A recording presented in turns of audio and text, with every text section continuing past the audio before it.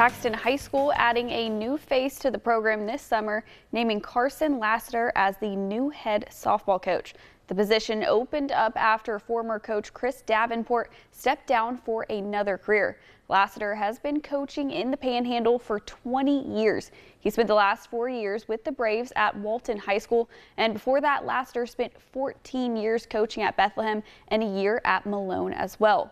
While at Bethlehem, he served as the basketball, baseball, and softball coach and was the basketball and softball coach with the Braves.